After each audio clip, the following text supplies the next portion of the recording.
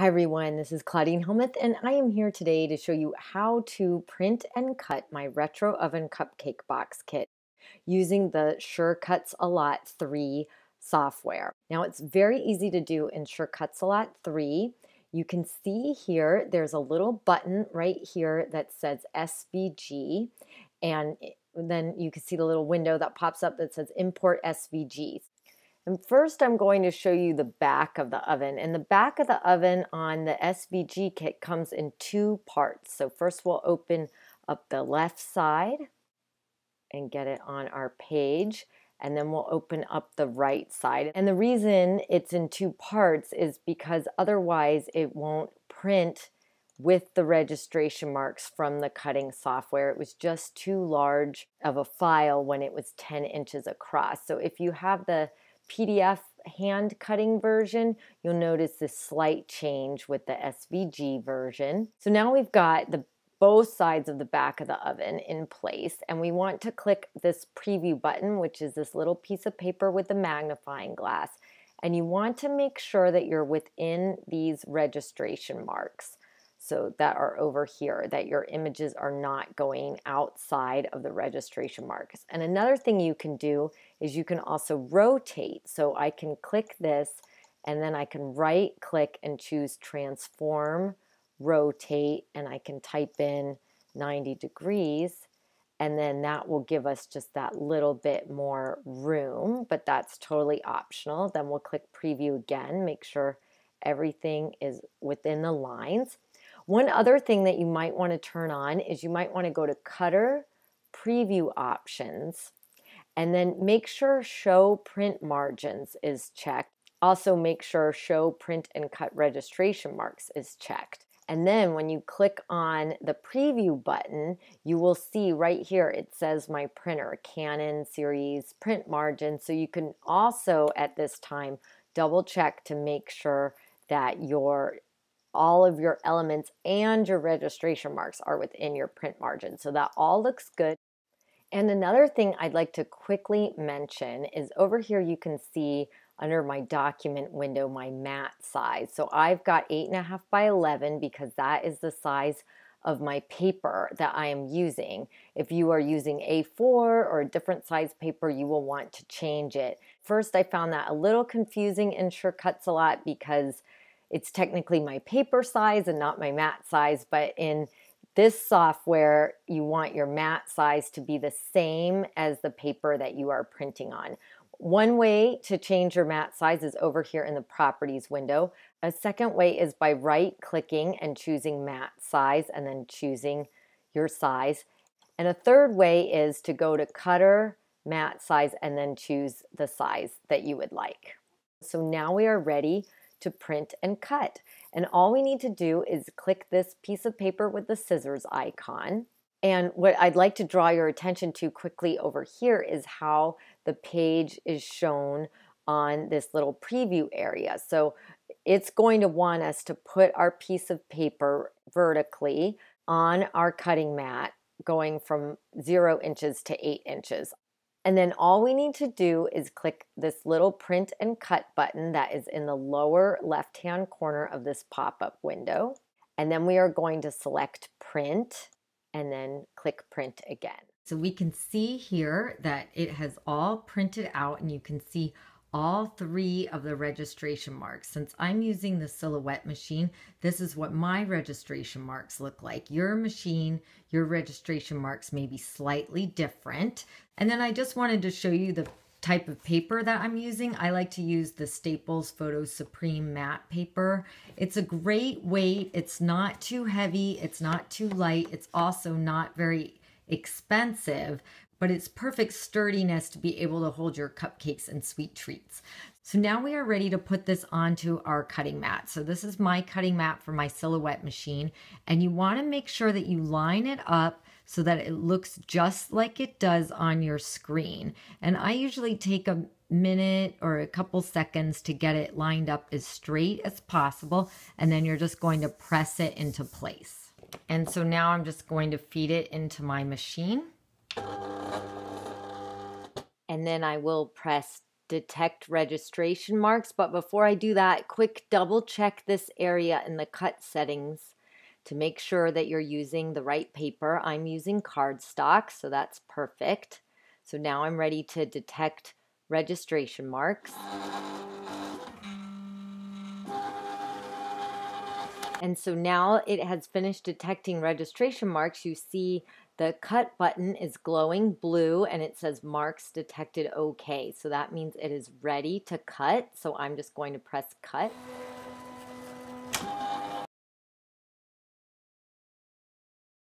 So here it is all out of the machine and finished cutting. So now we can just remove our paper. And I just want to show you this quickly. There will be excess color around your image, and that's because I added a bleed to all of my SVG images, because printers and cutters can each shift slightly, just a little bit one direction or another, so that way you're not getting any white paper edges showing. And then to remove the rest of your images from your mat, I like to use these little spatulas. They're very handy in getting the smaller pieces off, and I even like to use them for the larger pieces. And what's great about this is it's already got its score lines included, so we can just go ahead and fold along the score lines. And then to put the back of the oven together, you could apply double-sided tape. I have a tape gun here, but you could just use regular old double-sided tape, will work just fine.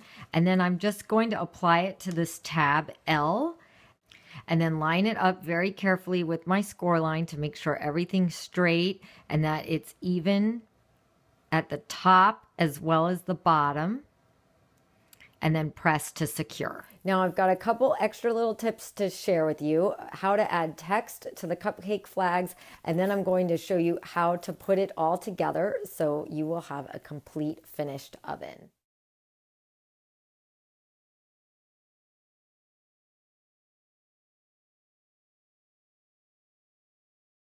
For the cupcake tray, this is just vector lines, so they're just cutting lines only. So you don't need to print and cut this file. So what's great about that is you can use scrapbook paper, you can make it have a cute pattern, or you can use leftover scrap paper.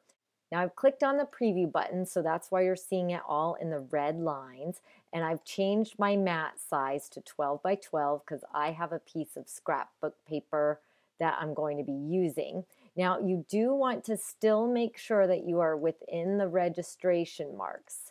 So you want to make sure that your cut lines do not go outside of that, or else your file will not cut. So I'm just going to scooch this one down a little bit, and that's okay. And I can add a second one if I want to, so you can fit a couple of them on there. I'm just pressing Control-C to copy and Control-V to paste.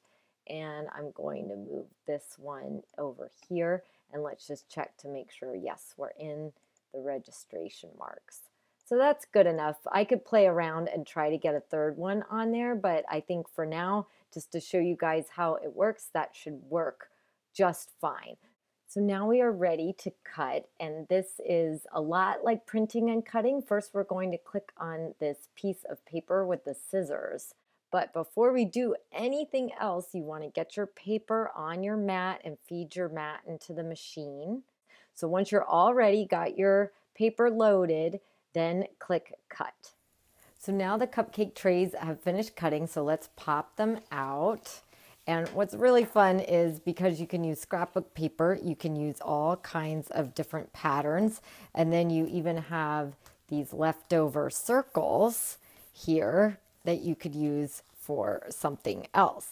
So everything is removed from my mat, and you can see the cute little cupcake tray there, and it's already got the score lines already in it, so these are so easy to put together. All you need to do is just fold it up along all the score lines. And then we're just going to apply some double-sided tape just like we do to the oven.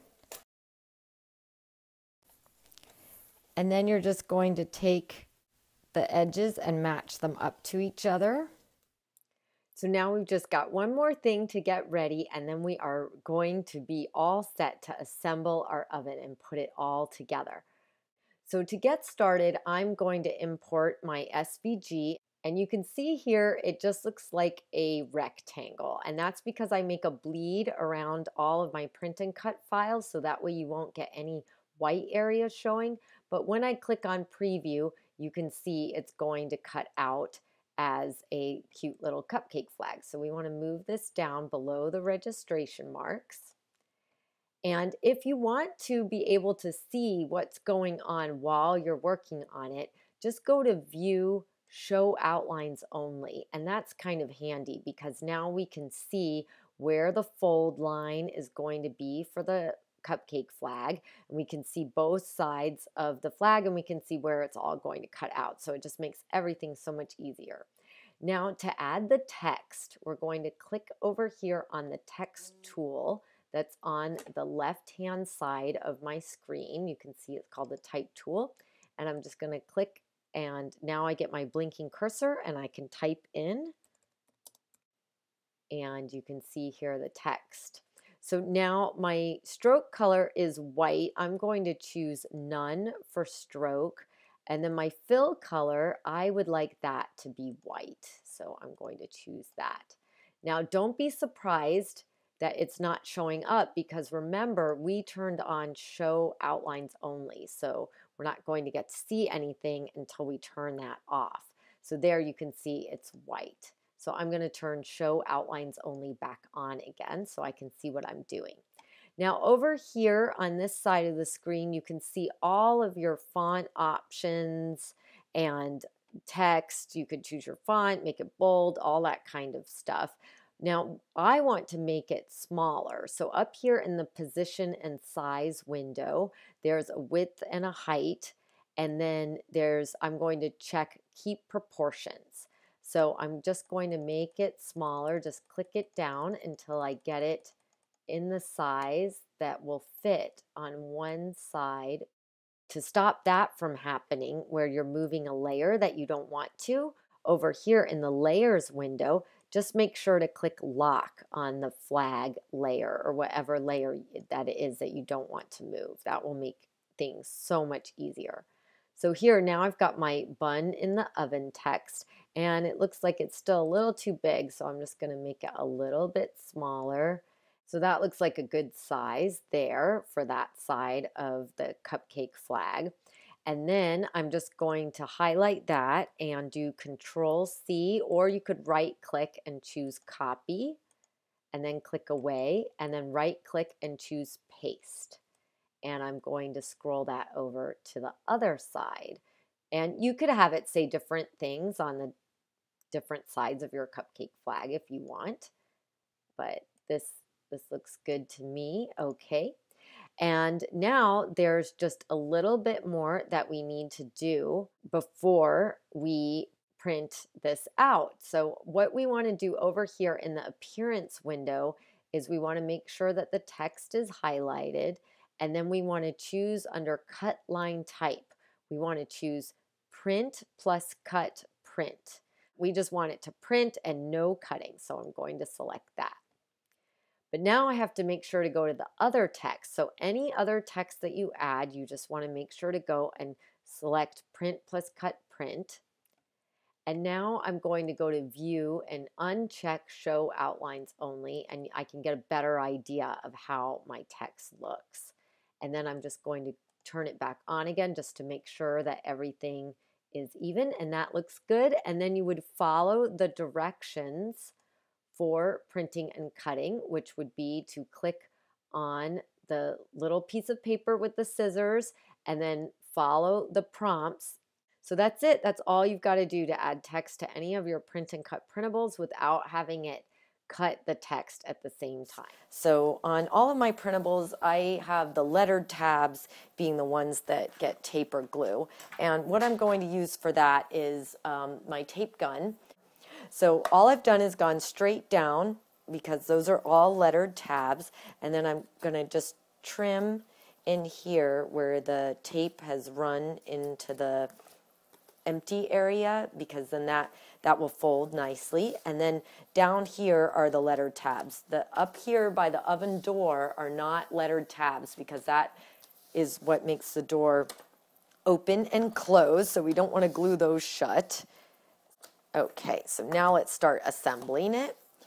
And here we've got the back and the sides of the oven, so you can see how that works. And we need to attach this letter tab A to the center back. And then we're going to apply tab K up here to the top of the oven, like that. And you just want to make sure you get those folds lined up. Here, these folds, and then this fold lined up nicely, and press it down. So now I've got one big piece. It doesn't even fit all on camera, but you can see it's like one big piece. It's going to start to make sense here in 1 second when we flip it over. And I'm going to pull in these tabs. And I'm going to bring the side of the oven up like this, and I'm going to press it down to the table so I know I've got it nice and even. And then I'm going to release that tab, and then I'm going to do the same over here. So now you can see we've got the bottom, the back, the sides, like that. And then this is obviously going to be the front door, so that's easy. We don't need to worry about that right now. Now we're going to do the top of the oven. So we want to get these folded in and just press to right there so that it's nice and close.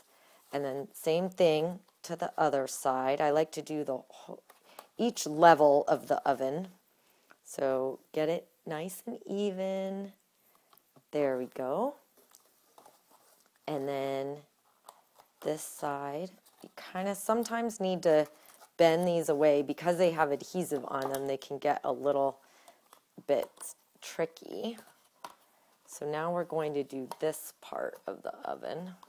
Let me make sure that they're both, there we go.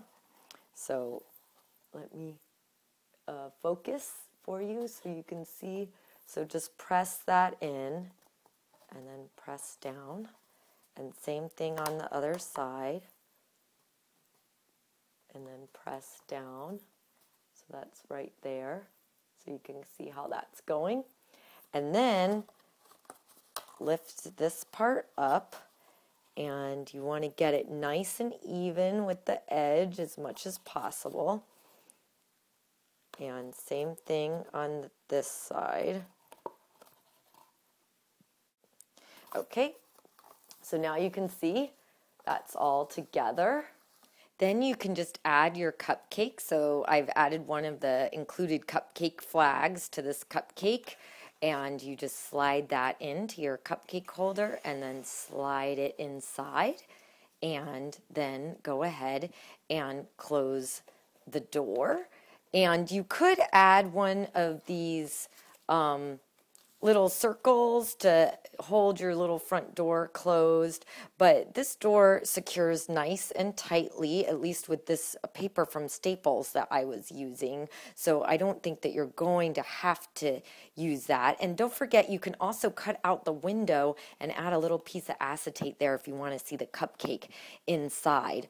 And as a finishing touch, let me just get out all the cute little colors of the ovens here so you can see them all. As a finishing touch, you can fill out one of the little oven mitts that come and add that to your oven if you want a little gift tag to go on there as well. So I hope that you really like these retro ovens that I have come up with, and you can find them in my shop with all of my other printable kits.